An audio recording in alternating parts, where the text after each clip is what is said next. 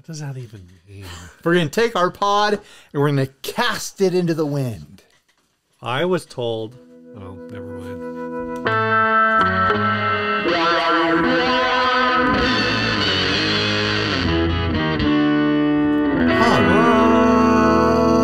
Wow, that was way off key.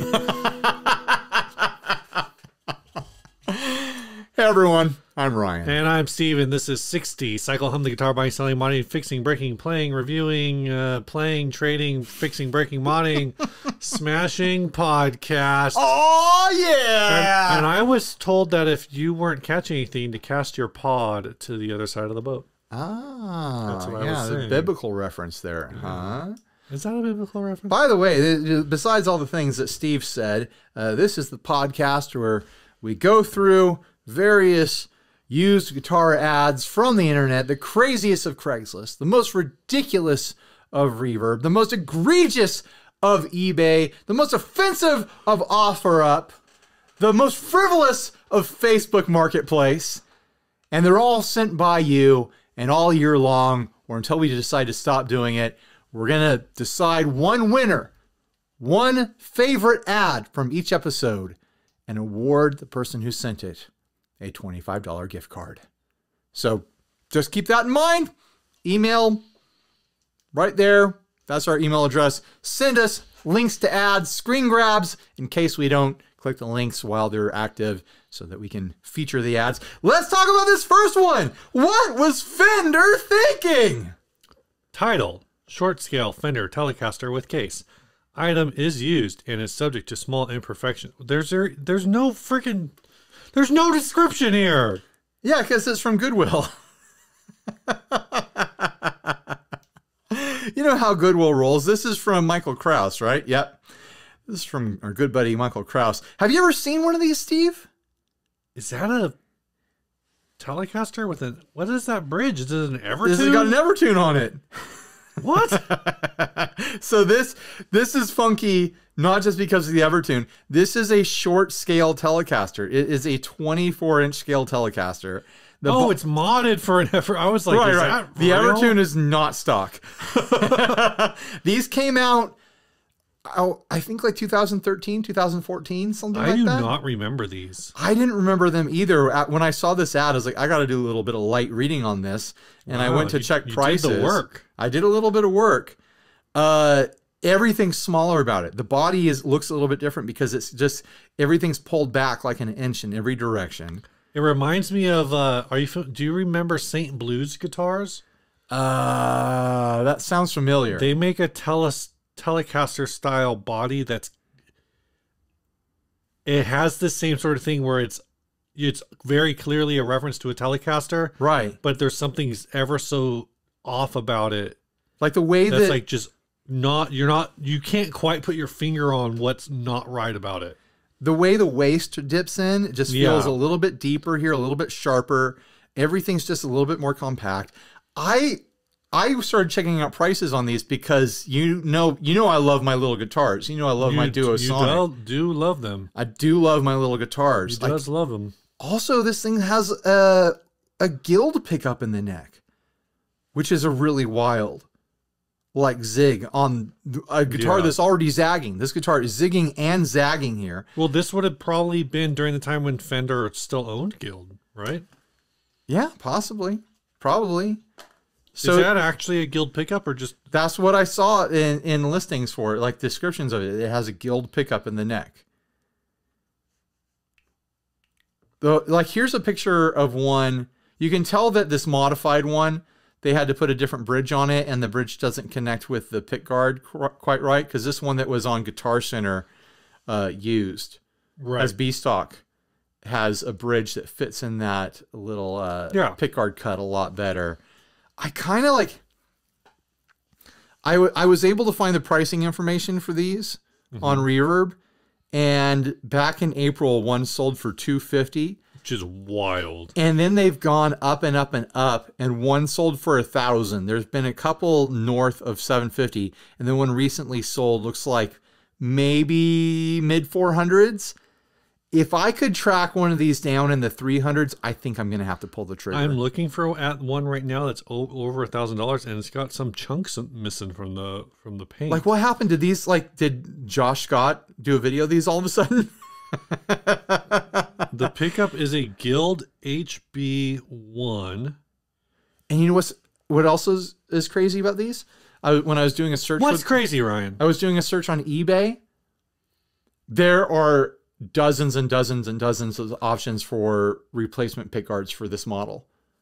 What? It's such a specific model, and you have the pick of the litter for pickguards. There's some pickguard maker out there that just made pickguards in every material for this model. Okay, so this pickup is designed to be in like the old S100s from Guild, the Polera model.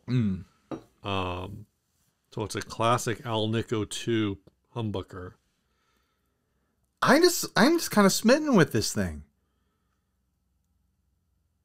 Like, I don't care about the Evertune part of this one. I'm just happy that I know that Evertune is your favorite part. I'm just happy to know that this model exists. I mean, the Evertune, for a short scale, like unbreakable tuning stability on a short scale does sound kind of cool. So this definitely already sold. I wonder how much it sold for at the end. I don't think you could sell it or find it if it was on Goodwill. I don't know if you can look up old Goodwill listings. The listings don't stay up on Goodwill, I don't think. It was at $345 with just over a day left and 14 bids, which looks like a little bit of a bidding war. So it could have gotten up in that, at least $600-700 range pretty quickly. Probably. I bet there were people camping on this waiting There for were it. people who were like, had this item favorited on Reverb, but they're like, I just found it on Goodwill. Found it on Goodwill. I bet there were people who were looking at this just because it had the Evertune in it. They're like, an Evertune? If I can snatch this up for $400 or $500, that's a good deal, They were like, hello. I can't go out of tune. If I end up tracking down, I shouldn't buy guitars. But if I end up tracking down one of these and talking myself into buying one, I kind of want to put one of those like hip shot behind the bridge GB bender things on it, like a short scale with a GB bender. Would that work with an Evertune? No, because I'm talking about if I find one of the stock ones. Yeah, I'm not going to find this one that has an Evertune in it. I mean, I'm looking at your wall over here, and you could get rid of that guitar. I've been working on getting rid of guitars. I've got 3 open spaces on my wall over there. Although I've got 2 guitars down here, so I have 1 open space. I mean, I only see 1 guitar on that wall that would be like an instant throw off of a bridge. Well, I've been trying to sell the Guild that's up there. Oh, right, yeah. Do you want to borrow it? You want a guitar? No. Okay. Dude, yeah, you're already out of room? I've got room. I just don't need any more guitars. I should probably case my old Mexican Strat. Just case it and forget it. Is that the gold one? The gold one. It's margarita green, Steve. It's the fingernail polish one. Is that what that is? Yeah, it's kind of green. It looks like gold from It's here. not gold, Steve. It's green. And then I've got the Supersonic that I've been meaning to charity auction off. I need to get around to doing that. Yeah. I need to pick a couple baritones to sell. I have too many baritones, but it's been really, really hard. I've been thinking about selling the acrylic Bad Cat. Well, that was the one that was like the instant. Like, yeah. That one can go. Yeah. Let's not talk about that anymore. I don't want to talk about that anymore. I had all these plans to do projects with it, and then I just kind of ran out of momentum. Yeah, that's fine. Other things happen. Find other guitars to do projects with. But yeah, I could make space. It would be a fun thing to do some videos of and be like, here's a fun, quirky thing. 24-inch scale. That's Jaguar scale. Yeah, so it's like it's short scale, but it's not so short. Is not that my Duosonic is 22.7. Yeah. So it's not crazy short, but it's still short. I just love how different that body is. It's a Telecaster, but it's just a little bit different. I wonder if it's what neck that is. If it's like a 9.5 or if it's a 7. Oh, you mean the radius? 7 1/4, yeah. That's a good question. I'm gonna make a bet that it's 9.5. I mean, that's would be the standard, but I'm just thinking like, I don't know if I've never knowledgeably played a short scale with a 9.5. I'm sure they exist. I don't even think of 24 as short scale. Let's be honest. Have you ever played a Jaguar? I own a Jag Stang. That's right. You own a Jag Stang. So I mean, that's what I'm saying. But that's coloring your opinion. It is. That was like, and also offsets have a very specific bridge where they can't do flat radiuses. Whoa, interesting. Did not know that. Yeah. I just think of like, so that's what I think of as like 24. I don't think of 24 as short. I just think of it as shorter. That's like offset scale. There's short, shorter, and shortest. This is not shortest. This is shorter. Shorter. Yes. But it's shorter than a Telecaster, though. Yeah. Yeah. I wonder how that affects the signature sound of a Tele. Does that like change the twang at all? It probably does. You think it gets more twangy or less twangy? Definitely less. Less twangy. I feel like my Jag Stang definitely does not like snap the way my Strat or Telecaster You need that long steel cable sound to get that twang. Yep. Maybe even... I don't know. I wonder what would happen if I strung one of my baritones with regular guitar strings. You think it would be extra twangy? It might be. That might be a fun experiment. If you tuned it up to E. Yeah, that's what I'm saying. You tune it all the way up to E. Do you think it would be able to handle that? I don't know. What's like the tension science of that? Because you can put really heavy strings on short scales. Like I'll put 13s on my Duosonic, no problem, because the tension changes. And I know tension's not the correct word, physics people out there, like cable experts and string experts and stuff like that. Bridge builders. Right. You have different terms that you use for it, but you know the tightness changes. Yeah. Of the string. Oh, it can take heavier strings. I just had a very misogynistic joke come into my head. Steve. I'm not going to say it. Steve. Just wanted to confess to everyone in the room. That you had it and then you didn't say it? I had it and I didn't say it. Steve is being an example to all right now. We're all going to have thoughts from time to time. It doesn't mean that you have to say them. That's right. That's right. Yeah. Why? Go woke, go broke. Oh, I thought this was a free country. So what do you think, Steve? What would you pay for a miniature Telecaster with an Evertune? Ryan, if this was a free country, I wouldn't be paying anything for this Telecaster. Because it'd be free. Because it would be free.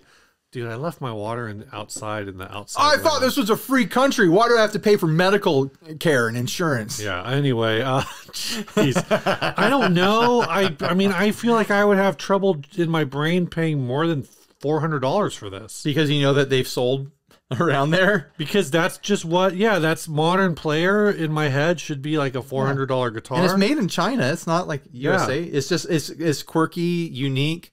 It is, it's rare because where else are you going to find a short scale Telecaster? Other than in China. Apparently that's where they keep them. I don't know. Yeah, I obviously they don't make them. Whether or not they will ever make this again, that really pushes the value. These are selling on Reverb for, like you said, as low as 400, as high as 1,000. As high as 1,000, and that was in August 2021, which was kind of like peak guitar value, probably. Like we're gonna blame it on COVID, huh? Late 21, early 22. Early 22, they were still going like 900.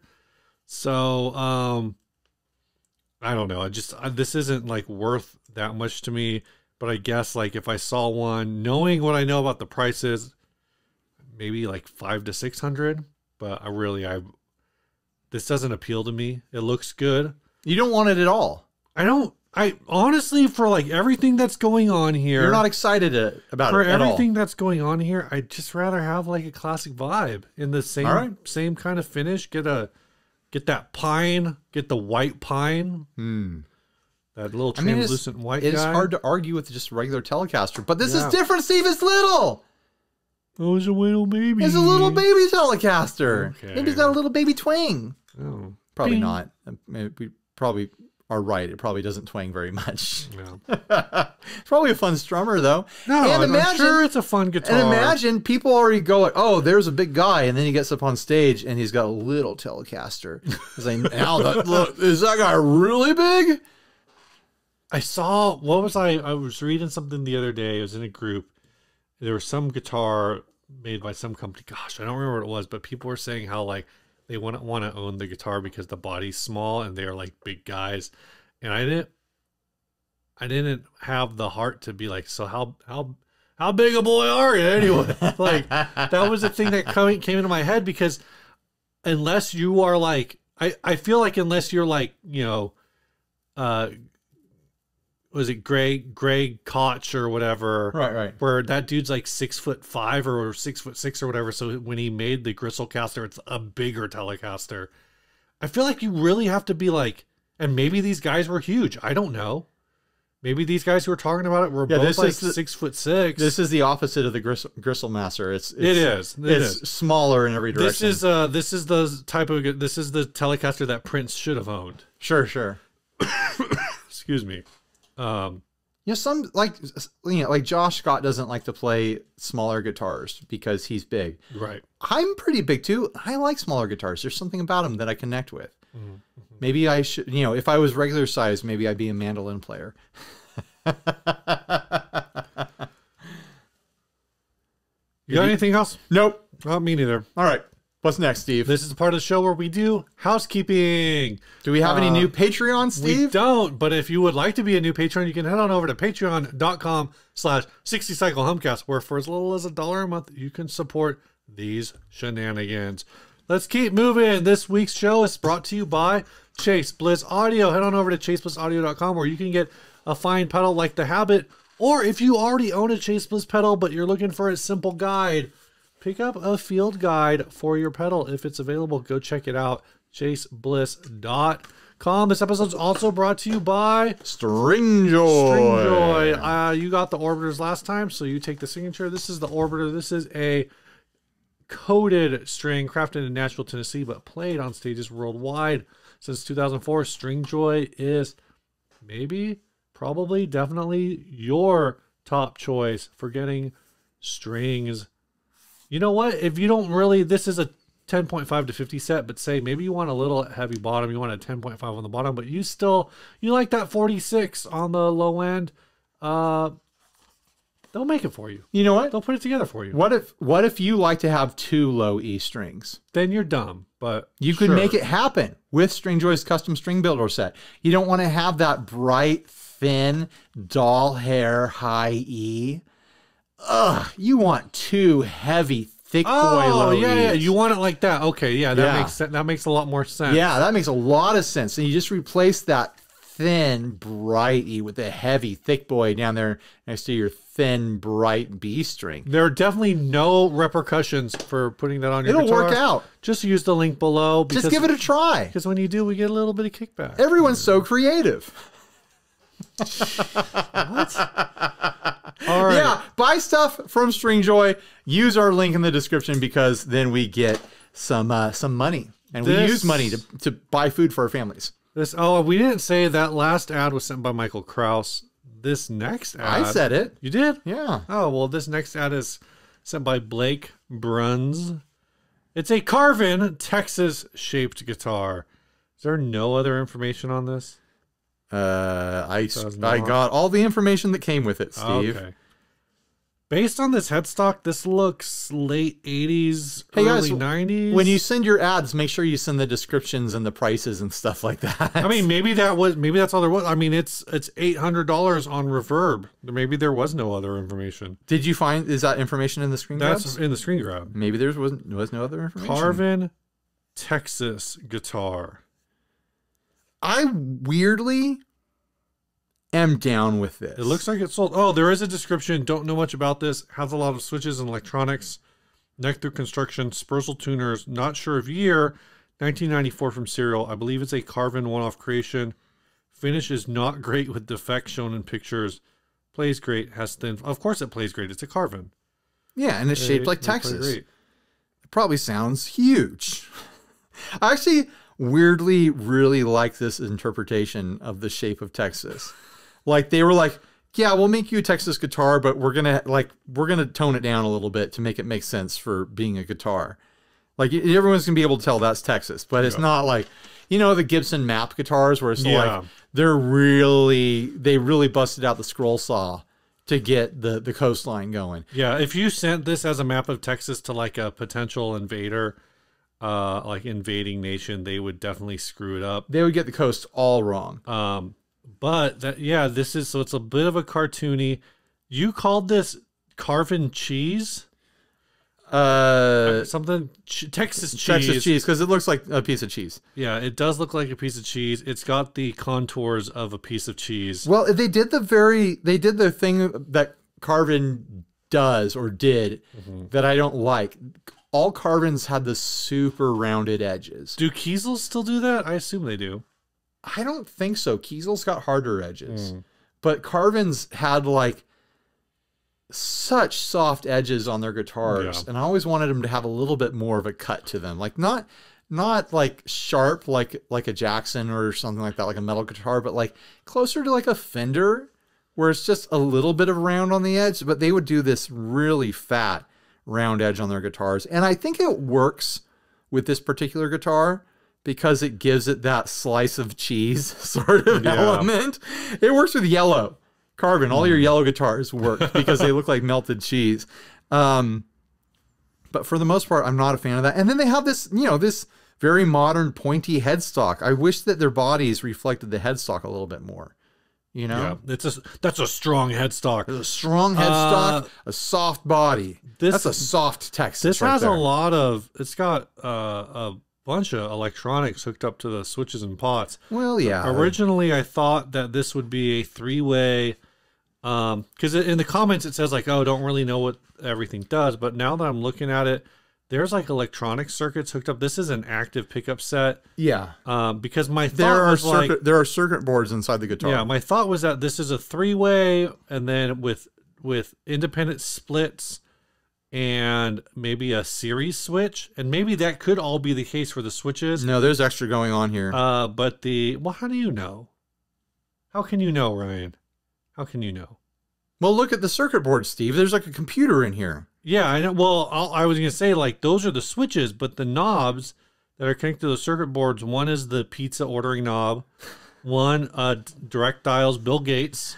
Right. One of them raises Steve Jobs from the dead, and the fourth one turns the lights on and off at Elon Musk's house. This is a very important and special guitar. It does a lot of things. God bless Texas. Right, right. If you turn the knobs the right way, then you get to talk to the space station. And if you turn the knobs the wrong way, well, Houston, we have a problem. I'm gonna guess that there's some sort of active circuit in here. Really? Yeah. Was it the fact that I said like 5 seconds ago that these are this is an active circuit? No, I mean like there's like, and there's a battery pack. Well, it's got active pickups. I'm saying it's got like a built-in like preamp or something like that. Sure, yeah, okay. Or like maybe an effect, like maybe there's a built-in delay or a boost or maybe even a dirt section or something. Like there's extra special stuff going on in here. It's more than just active pickups. It's a transformer guitar. There's more than meets the eye. Right, it's not just guitar. It's not just Texas. It's also a robot. Yeah. And it makes beautiful julienne fries. What? I don't know, man. That neck heel is bonkers. It's so dumb. What? It's the worst part of this whole. It is somehow the worst part of this guitar. They got to the neck heel and they're like, I don't know, man. It's a custom order. Yeah. What do they want from us? They got to the neck heel and they were just like, shit. People don't make guitars in the shapes of things because things are never guitar shaped. Like Texas is not a good guitar shape. Texas is actually not a bad guitar shape if you attach the neck to the panhandle. You got to turn it a different direction. You got to turn this thing 90 degrees. Now you're attaching that neck to the panhandle. The end of your neck hits right about around where Amarillo is. Right about there, huh? Yeah. Well, this is also the neck is in the wrong place. They put it too deep into the body. Yep. They should have moved the whole thing. They should have made Texas smaller. Is the thing. Don't mess with Texas, Ryan. Don't mess with Texas. I can't help but want to mess with Texas and make I just feel like Texas should be smaller. Is all I'm saying. It's too big. Everything's bigger in Texas. It's too big. It's too big in Texas. That's the new catchphrase for Texas. It's too big in Texas. Things are too big in Texas. All right, Ryan. We need help. Help us make Texas smaller, please. Texas is too big now. What kind of band are you in if you are buying this guitar? Punk band. You get this ironically. You hate Texas. Like you do a big like red paint like X over the Texas. Like, no, I don't like Texas because I'm so punk. Even if I'm going to play at South by Southwest, I'm especially buying this for my band's tour through Austin. So everyone in Austin knows we don't like Texas. We ironically spent money on a Texas guitar to show how little we care for that particular state. Otherwise, it's people who exclusively love Texas and they love just shredding the gnar, just tapping and shredding and squealing and diving, and they want to have a computer in their guitar that solves math problems for them. That's this guitar. This is a NASA guitar.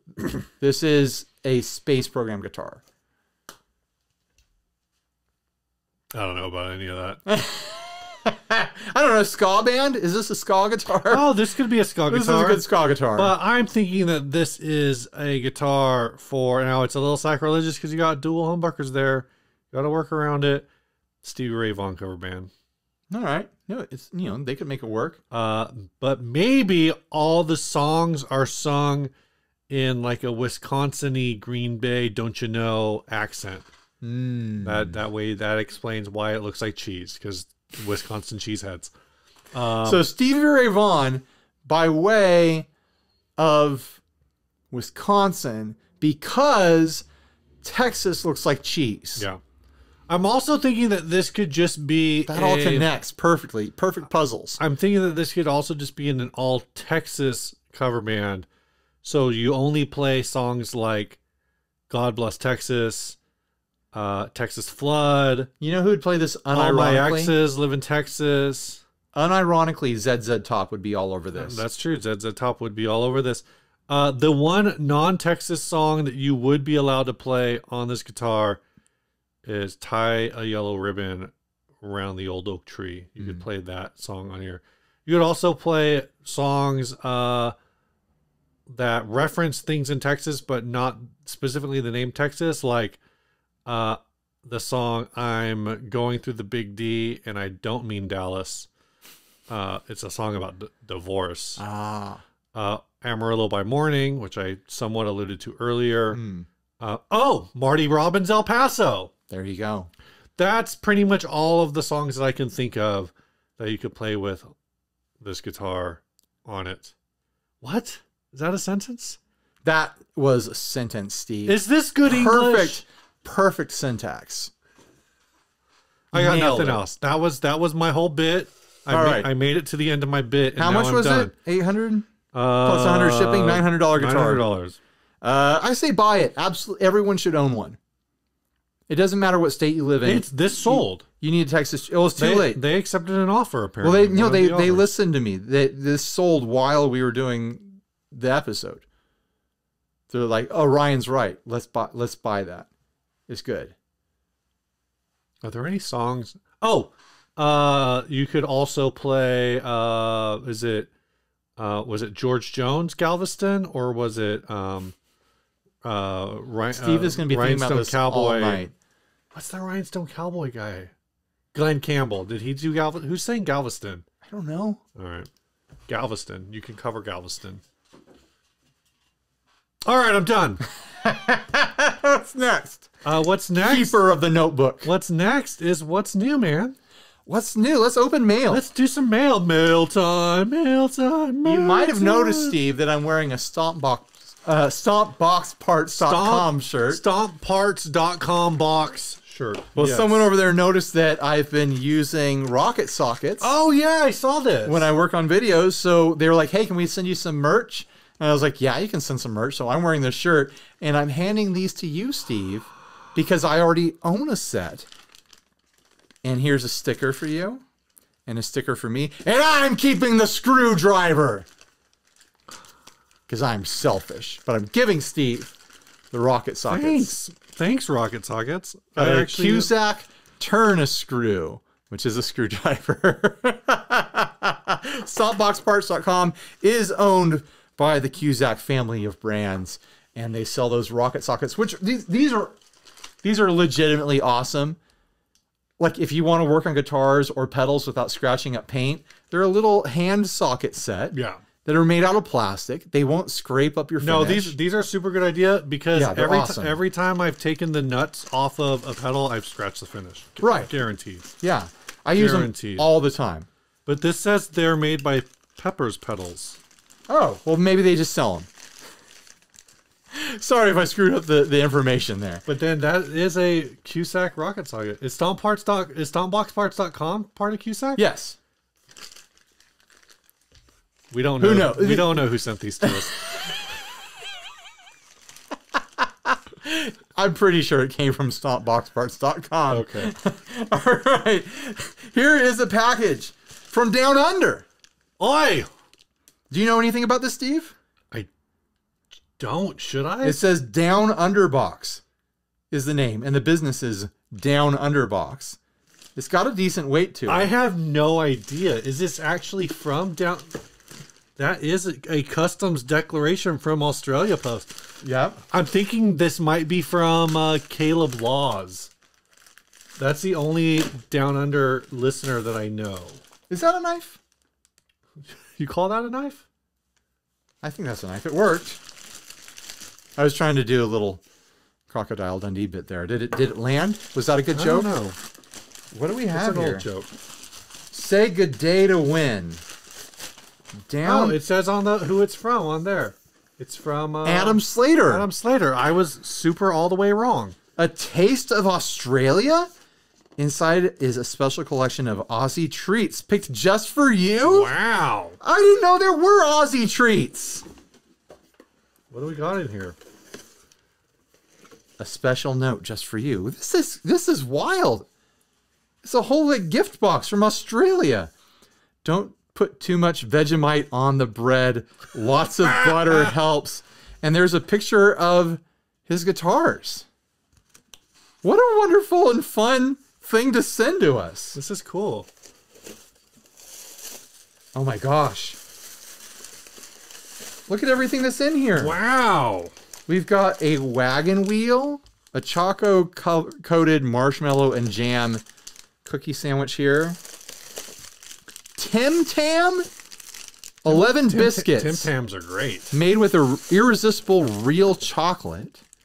Oh my gosh, I'm gonna have to do a 60 cycle yum. This says stir fry. Scan me for our Vegemite stir fry recipe. Oh, I'm gonna have to film my kids So this is trying like Vegemite. This is like Vegemite. Oh, this is just Vegemite, but it says stir fry. We've got cheese twisties here. I'm assuming these are like Fritos. I don't know. It says And life's pretty straight without twisties. A Cadbury twirl. I've had their cream eggs. I've never had their twirl. Have you had any of their other? Yeah. I've had other Cadbury bars, and then there's a bunch of loose little candies in here. The Natural Confectionery Company lemon and strawberry. I don't know what this is. What does it say? It looks like it's going to be a Bazooka Joe, but I don't think it is. It's chocolate. Fantales. I'm going to try it right now. And there's this little I Love Australia wallaby looking guy. That's cute, right? I just dropped him or her. Not totally sure what the internal flavor of this chocolate treat I just put in my mouth is supposed to be. It's chewy and gummy. This is good podcasting right here. I just realized that as you are unable to talk, I shoved this thing in my mouth.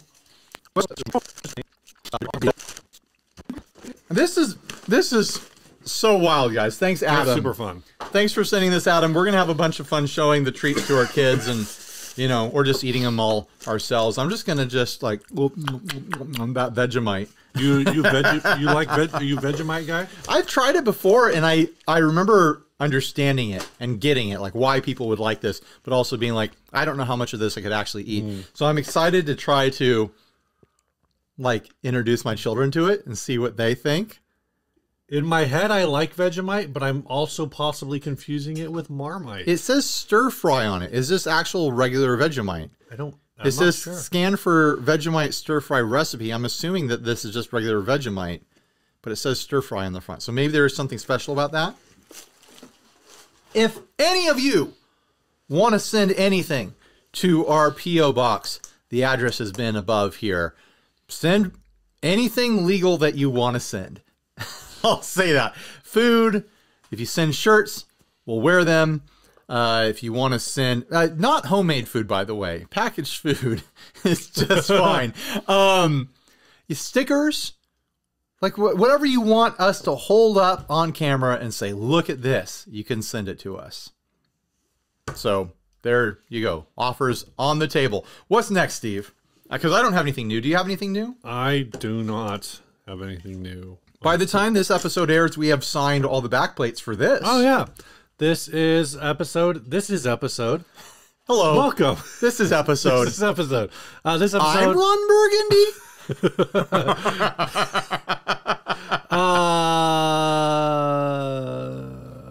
Right. This episode is brought to you by Big Ear Pedals. They make the Wacka. We're going to sign. Well, they made the Wacka. They made the Wacka. We sold them all. Yeah, they're all gone. This is the most satisfying pedal to ever exist. You put your foot on here and just like feel all those clicky, crispy pops and snaps. You've never stepped on so many switches at the same time. I need this for my back. Yeah. Oh, it's great on your back. You lay on it and it's like you crack your back. I'm cured. And you crack all the foot switches at the same time. We actually thought about like trying to give it like a chiropractor name or something like that. But we landed on Wacka for Whack-A-Mole, but it's a Wacka Boost. It is 9 boost circuits in one pedal, and you can't buy it anymore because it's already sold out. But if you want to make sure that you stay on top of all the hot things that Big Ear Pedals is coming out with, make sure you follow them on social media and get on their email list and everything else so you can know when crazy stuff like this drops. Huge thanks to Big Ear Pedals for being our friend for so long and supporting our show in various ways. All right, what next? What's next, Steve? I've been asking that a lot this episode because I honestly can't remember. What's next? How do we do a podcast? Great question. I'm trying to find the topic that we have for this week. It was something about brands that here we go. This is signature collaborations. Yeah, this is from Nicholas Martinez. He says, after the Fender Hot Wheels collaboration and several other themed guitars, it seems the options are endless. Are there any guitar and non-music mashups you would love or hate to see? Example, a John Deere P-Bass. I think John Deere and a guitar brand are a perfect match for the record. Yeah, it makes total sense. Everyone gets that connection, right? There's no explanation needed. Giant tractors and riding mowers and guitars. It's a match made in heaven. All right, here's I mean, Hot Wheels makes sense because again, motorized vehicles that are very small. Hot Wheels, are they? Oh, like they're okay. They represent motorized vehicles. They represent motorized very vehicles. Small representations of motorized vehicles and guitars. Tiny Fenders blown up to big Fenders. Okay. Yeah. You had an idea earlier. I don't want to steal it. I want to build on it. So I want you to go first. I think it would be great to have like multi-level marketing company connections. Like my first pitch was like Avon, and it was like LuLaRoe, and then like Herbalife. So I'm going to build on this idea, right? So the whole thing in these brands is like, and all of these is that you get in and you use the product a little bit, but mostly you sell to your friends. So this is a Fender Mary Kay collaboration. You're selling Fender guitars and or Mary Kay makeup.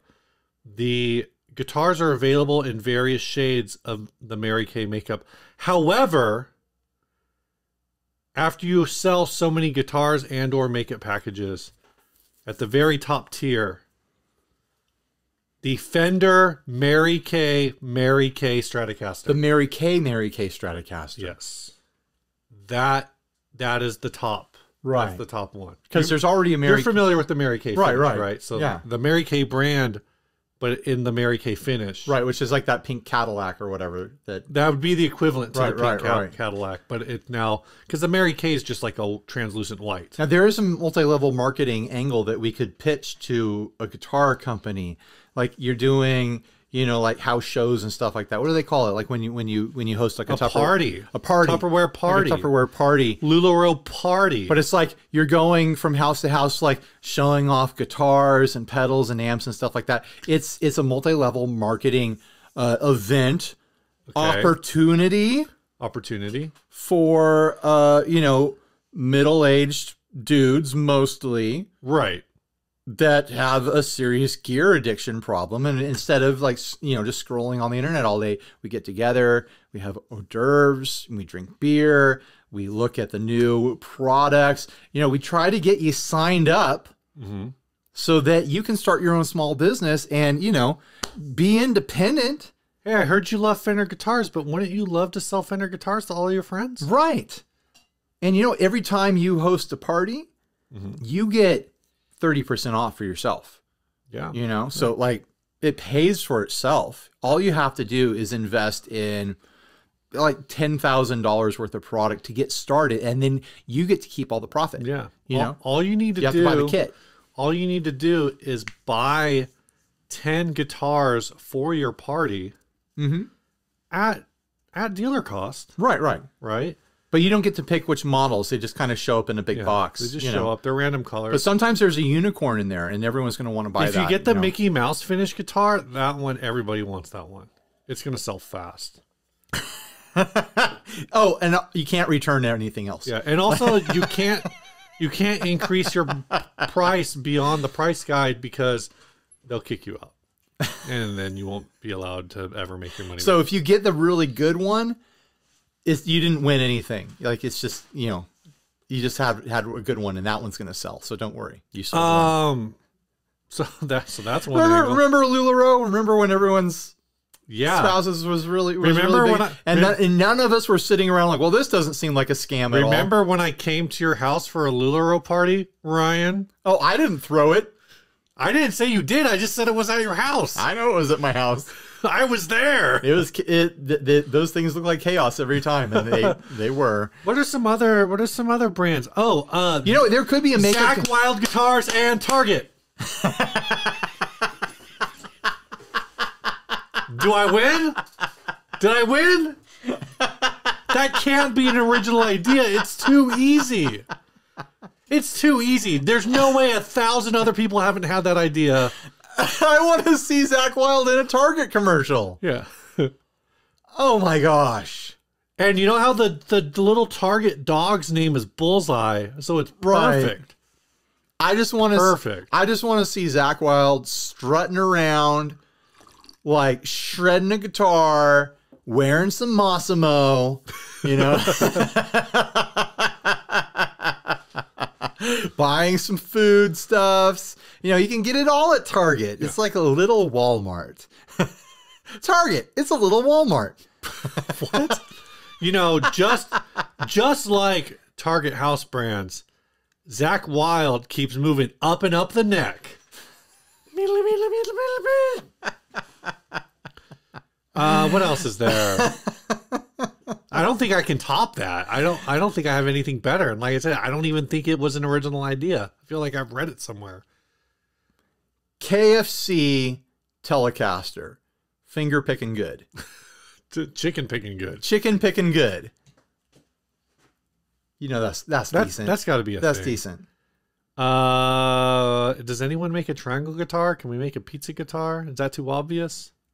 Yeah, pizza guitars have been done. There's a Pizza Hut guitar and stuff like that. In the Andrew WK pizza guitar. Oh yeah, the Andrew WK one. Yeah. Some kind of Quentin Tarantino guitar collaboration, but all the With guitars Martin? are just feet. Oh. He could do pedals, and like all the advertisements have Uma Thurman's feet turning on the pedals, like twisting the knobs. It's a wah pedal. Just like actually, that could be okay. So legit collaboration.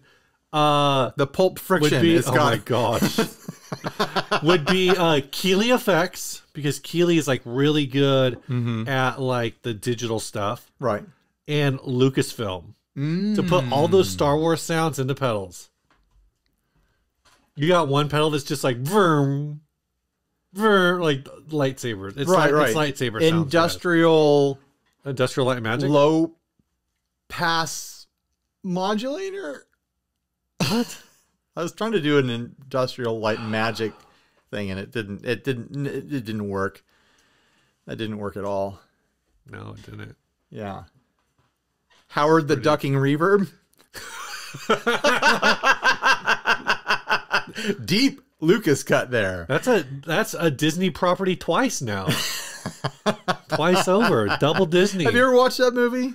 I watched it when I was like a kid. Yeah, everyone did. And everyone was permanently scarred by seeing duck tits in I don't really remember that much of it. Do you remember the duck tits? I don't. I guess I need to rewatch it. If you don't remember the duck tits, then you didn't actually watch it as a child. I might have watched it on like USA or something. I think everyone my age has a shared traumatic experience of watching that because their dad rented it because they assumed it was going to be a kid's movie. Because one, George Lucas, two, it looks like a cartoon duck. So they rent this movie, and all of a sudden it's very adult, and you're seeing an anthropomorphized female duck in the shower with naked breasts.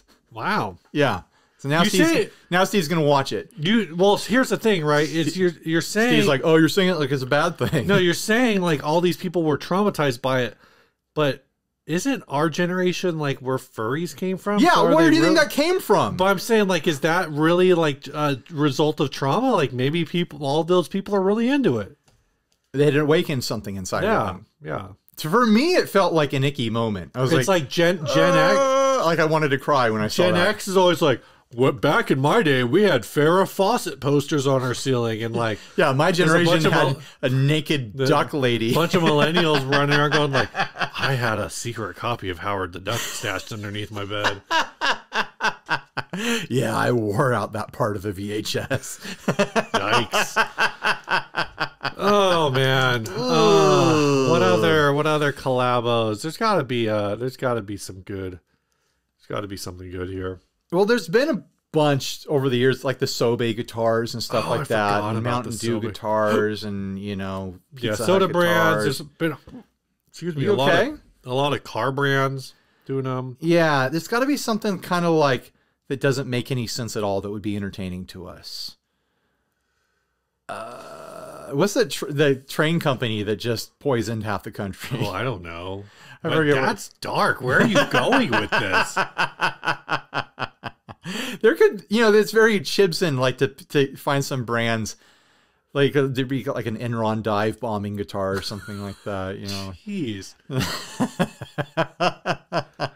So what you're saying is that there should be a British Petroleum Les Paul ebony finished in guitar, blackest black paint.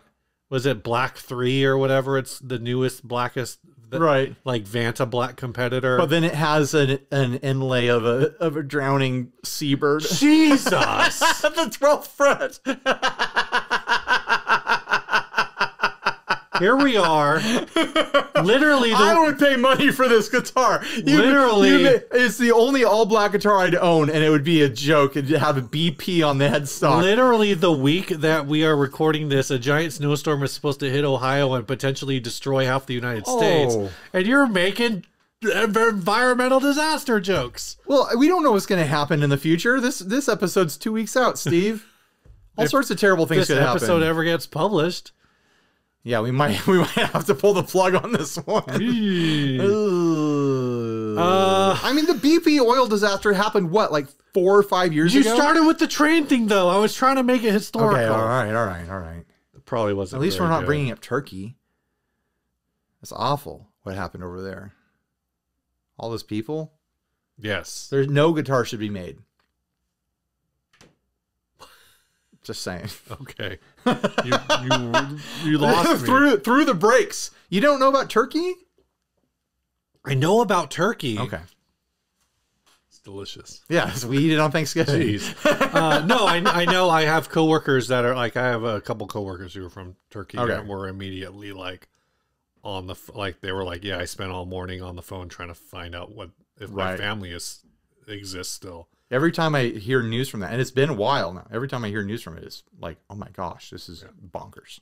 So don't make a signature guitar around that particular historical event too soon. It's too soon.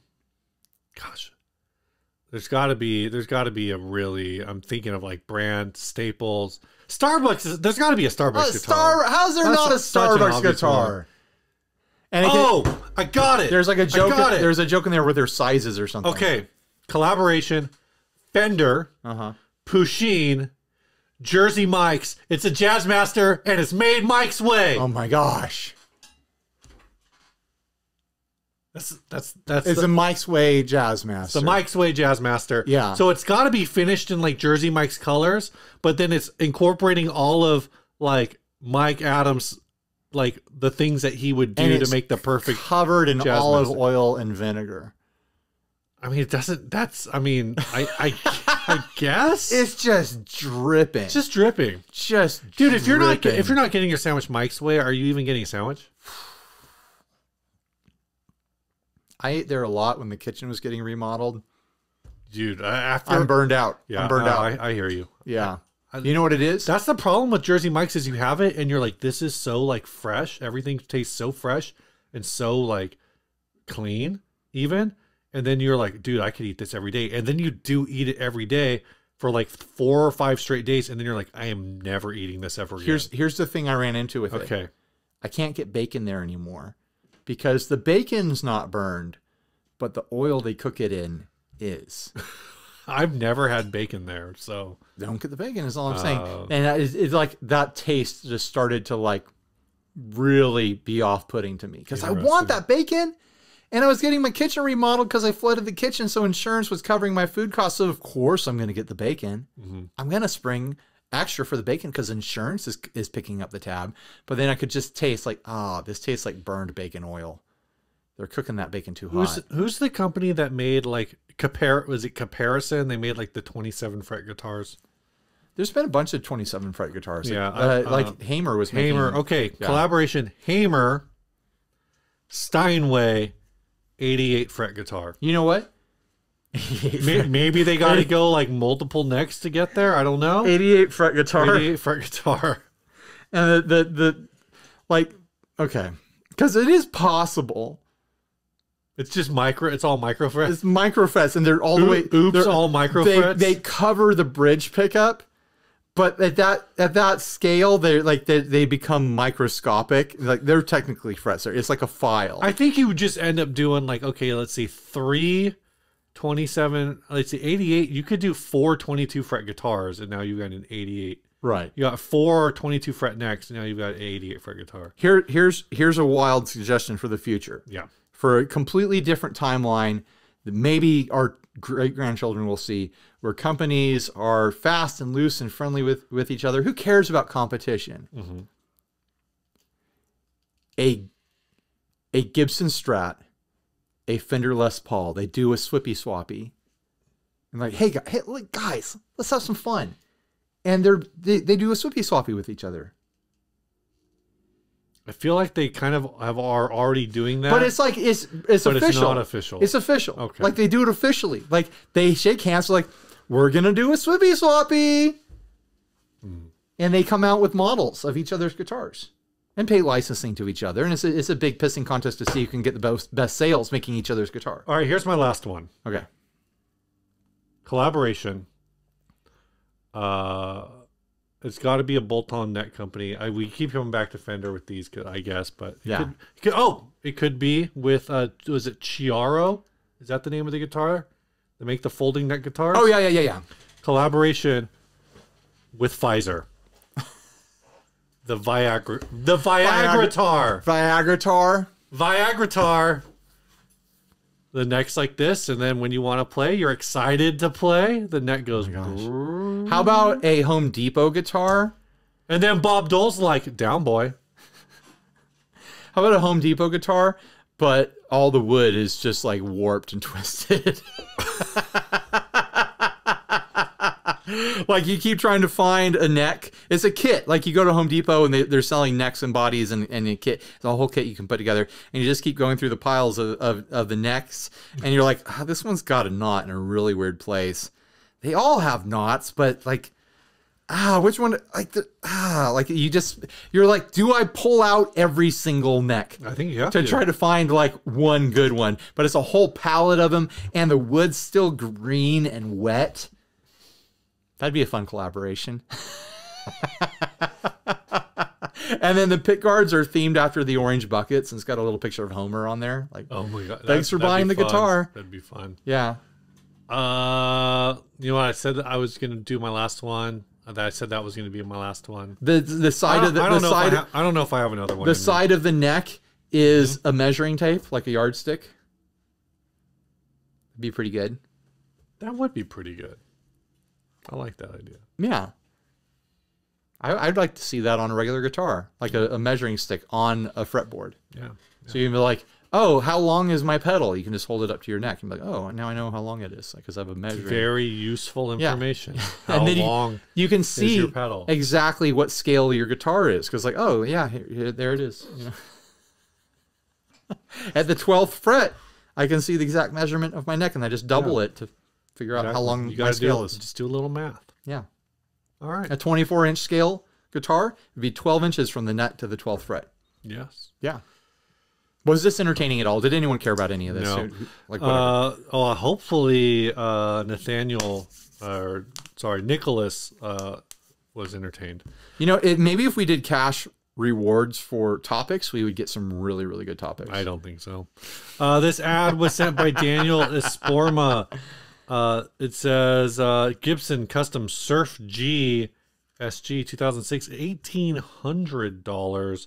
$200 shipping, right? I think so. They want $2,000 for this. OM Surf G, custom built Gibson Surf G 2006 Gibson USA SG with a Rainville signature Jazzmaster pickup in the bridge. Yamaha. Okay, you can't have two bridge pickups. Yamaha Jaguar dual coil bridge pickup with coil switching, master vibrato, Goto bridge, and tuners, and all USA electronics. $2,000. Functionally, this has a bridge and a middle pickup, but that is one single pickup. That's the bridge pickup from the Yamaha SG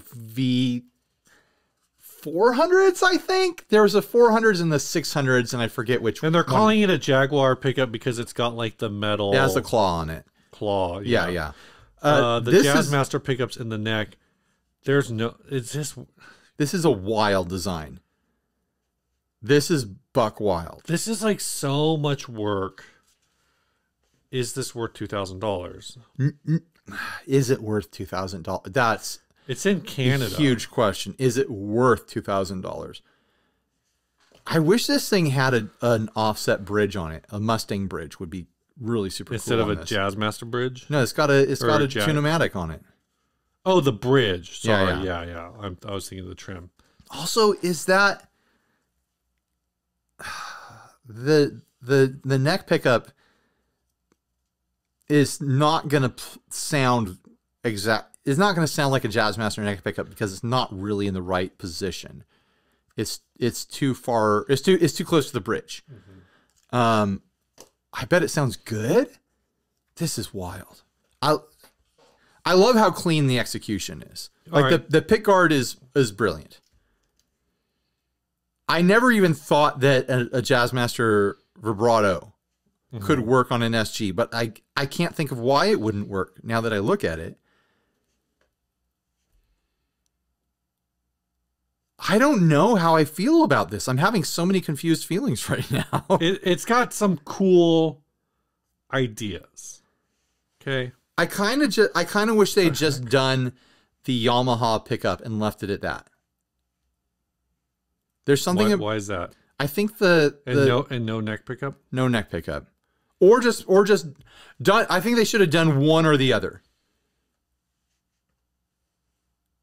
The combination is wild, and I don't hate it, but I think it would have been a better all around piece if it wasn't mixed pickups like that. Okay, here's my question to you. Uh-huh.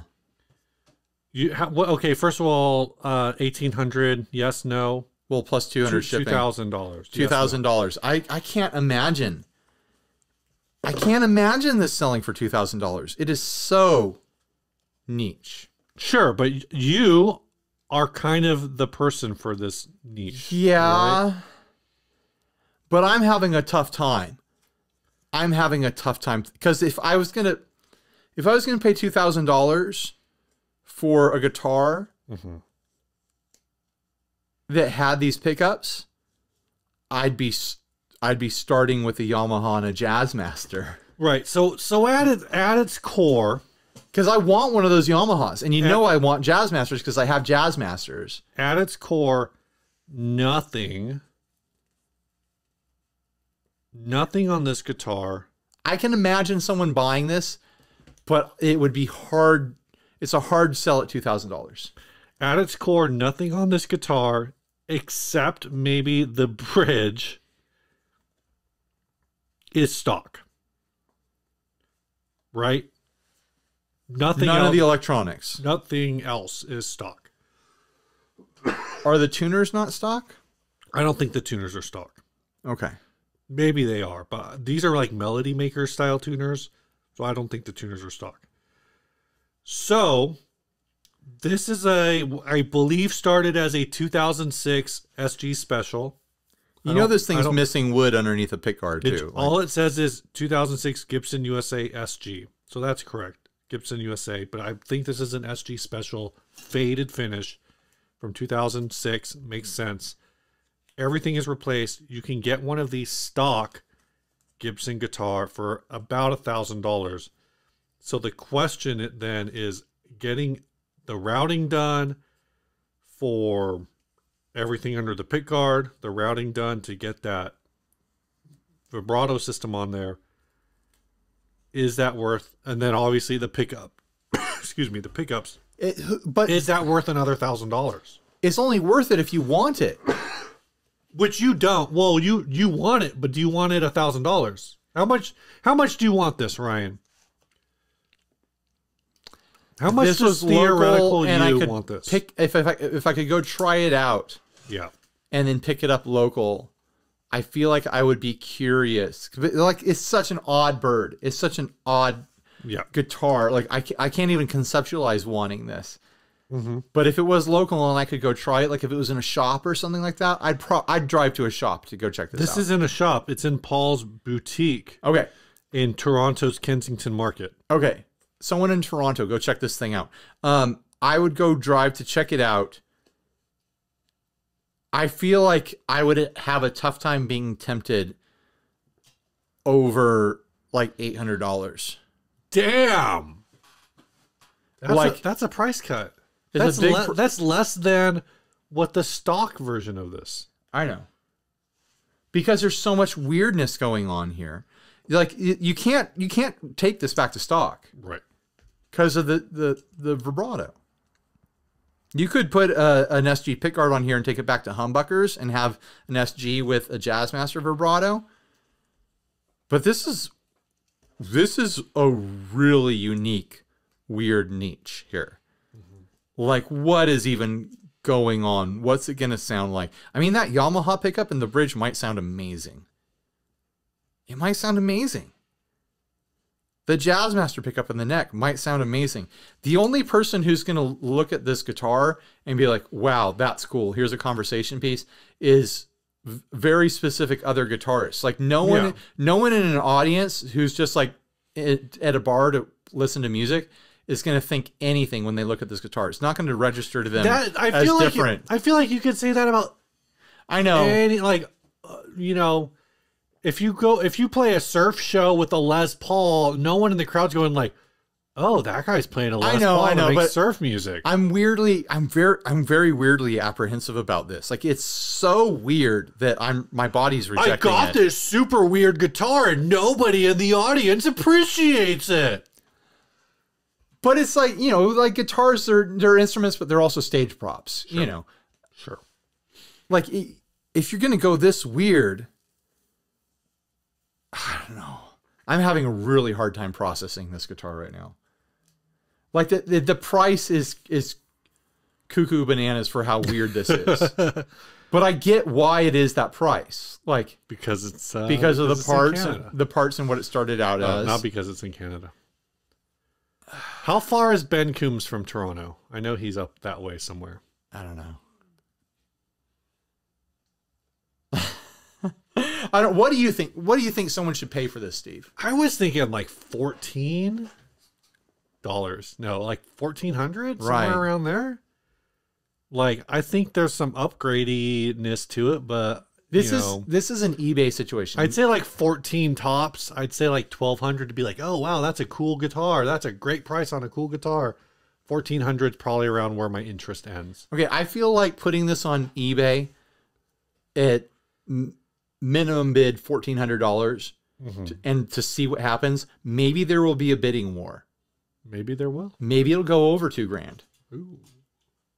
Maybe it won't sell at all. Either way, you've lost nothing. Maybe she's born with it. Maybe it's Maybelline. Maybelline guitar needs to be a guitar. Maybelline guitar. Also, like things like this, sometimes I suspect that people put them on Reverb more as like a social media post. Like, hey, everyone, look at what I did. Do you think people, well, there are 52 people watching this. Yeah, because they're sharing it with their friends. It was listed 6 months ago. No one's buying this. No one's bought it. I'm telling you, this is a really weird bird. And I'm not against people playing SGs in surf music. There's actually a band that's well known for that called the Insect Surfers. If you were posting on Reverb something like this, do you think it's more likely that people are posting these ads on Reverb to get on our show or to get on Ryan Bruce's show? I think that people do a thing where if they have something cool, they just want to get messages. They'll put it up at a price that seems like kind of ridiculous, and they're like, well, if someone wanted to pay that, I'd take it. But mostly it's like, hey, everyone, look at the cool thing I have. And they want it. It's a way of getting it documented. Right. Like documenting your collection through Reverb. I think that's going on. I think people are doing that. I don't know if this guy's doing that. I mean, this is a shop. This could also, because this is a shop, the very scenario I explained to you where if this was in a shop, I would... It was listed 6 months ago. It's well past the 90-day mark. But here's the thing. Because I would drive to go check this out, they know that other people would drive to check it out. Now they're in the shop. Remember that Velcro guitar? There was two acoustics Velcroed together? Yeah, yeah. And they said that they would not sell it? Yeah. Even though they had it listed. It was just there for people to want to see it. It was to get people in the door. It's the freak show. Come check out the freak. You know? That's what this guitar is. They've had it listed for 6 months at a price where they know no one's going to buy it, but maybe they will because they want people to come kick the tires and come into the store, and maybe they'll buy something else in the store. Maybe they'll just buy strings. They're there. They need strings. Maybe they'll see some other guitar. They're like, oh, yeah, I've been thinking about those. I'll pick that up. I'll try that. Maybe they buy an amp, you know, a pedal or something like that. This gets people in through the door. This would get me in through the door. I don't know how I feel about it, and I wouldn't be able to sleep until I touched it if I knew it was local. If this was like at Moe's. If this was at Moe's. You'd be there tomorrow. Or if it was at like Moonlight or, you know, something like that. If it was at Music Central. Right. Let's list every guitar shop in San Diego. No, I would go check it out. If it was at Sam Ash. Even if it was at that place all the way up. Yes, all the way up in Oceanside. I'd go all the way up there. If it was at Dusty's. At Dusty's, yeah. Dusty's, yeah. Yeah, yeah. If Oceanside guy had it. Carlsbad Village Guitar. All right. What's next, Steve? We gotta do the AVC, man. We have to pick. Adventurers Club. You got your pick? AVC. AVC. We got the short scale Telecaster sent to us by Michael Krause. We got the Texas Cheese sent to us by Blake Bruns. And we got the Surf G from Daniel Esporma. There we go. We got a couple of regulars in here. Michael Krause, Daniel Esporma are regular contributors. I feel and we got the newcomer Blake Bruns. I feel a little split on these, Steve. I know what I'm picking. You tell me what you're picking and see if you can convince me. Interesting. I'm picking the Texas cheese. The Texas cheese. That the Carvin. Texas cheese. What criteria are you using to pick that? It's the dumbest one. It's Texas. You think that's the dumbest one? I think it's definitely No, it totally is the dumbest one. It's definitely the dumbest one. With the short scale Telecaster, you know, you don't say like, oh, well, what kind of band do you need to be in to get a short scale Telecaster? Like, it's a Telecaster. It will play every genre. Like, Surf G. What genre? What kind of band would you be in to play the Surf G? It's in the freaking name. It's a Surf G.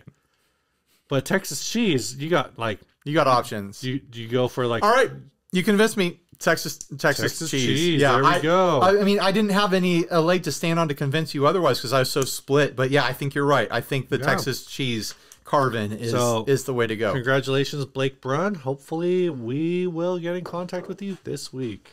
And hopefully you reply to our email so we can send you a $25 gift certificate. And if not, that's an extra $25 in my pocket at the end of the year. Is not it? Really. Are you taking that money? No. Maybe we should keep track of everyone that doesn't claim their prize and we do something fun. We just split it. Or yeah, we just buy a bunch of booze. I think we should just buy a bunch of... Dude, I can't... I got too far to drive after this. All right. This song was sent by Caleb Laws. He CC'd Peter J. Stevens, who's also, I think, a listener the show. He says, "Hi, Ryan and Steve. Thanks for keeping the channel so relevant and interesting this past year." I don't know about Has it been either relevant? Has it been interesting? None of those things are true. You've kept at least two of us inspired and motivated enough to keep buying more gear we don't really need. Pete and I somehow managed to be semi-productive late last year, collaborating from afar and releasing our debut single this week. We would be grateful and honored if you can use it in the show. Tone Rider is made up of Pete Stevens and Caleb Laws, a Brit and a Kiwi living and collaborating in Australia. Austria? Australia. But Austria. Australia. Mate. Oh, mate. Okay. Austria. Not where Andy lives.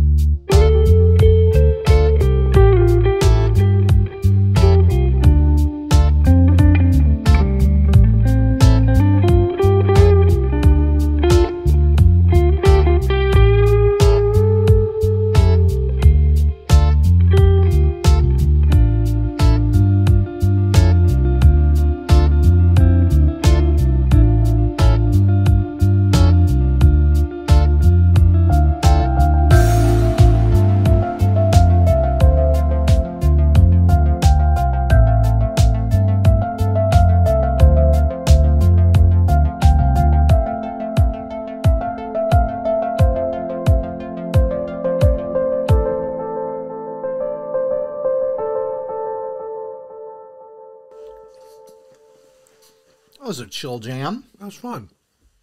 That was called taquito con queso. And Cadbury Twirl. That's an interesting treat. It's very crumbly. It's all just chocolate, but the chocolate inside is like laced and airy. Very interesting. And then these little like, I thought these were going to be soft. No. These are hard. You don't chew those. So there's a couple things here we can't split out. We each get to take a wagon wheel home. Sure. Do we want to leave these here to taste them another time? Or Yeah. do you not care about them? I mean, if you want to have them with your kids, that's cool too. All right. I mean, I've had Tim Tams. I'm pretty sure. You've had Tim Tams. I think these are the ones where there's no picture in here, but there's a thing called, you got to look it up, Tim Tam Slam. The Tim Tam Slam? So basically you got yourself, well, you'd have to do it with like hot chocolate maybe. Here, let's try these real quick. But Tim Tam Slam is like you bite the corners off and then you use it as a straw. These look like Cheetos. You use it as a straw? Yeah. I'm pretty sure that's a Tim Tam Slam. Tastes like Cheetos. But it's like more Parmesan-y. Like a Parmesan-y Cheeto. Why are they called Twisties? They're puffies. Because they're made by I